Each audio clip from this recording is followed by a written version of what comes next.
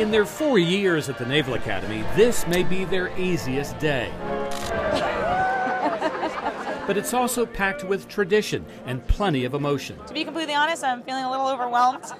Everything's just happened so quickly. The 1,000-plus graduates include Stephen Phillips, who's from Anne Arundel County. I never envisioned graduation day. It was kind of always this far-off moment that it was coming, and now that it's finally here, as Izzy said, it's kind of a little bit overwhelming and exciting to see. This is kind of like the beginning of the rest of our life and our service to the country. They majored in quantitative economics, chemistry, and ocean engineering.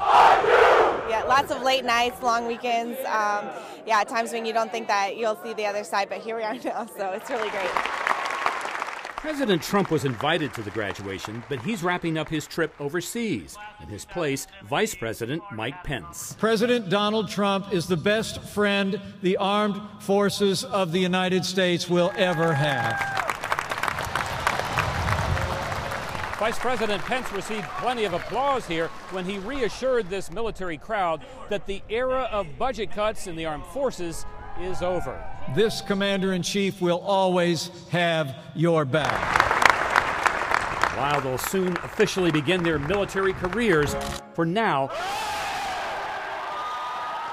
it's time to celebrate. I feel amazing. It's the best day of my life.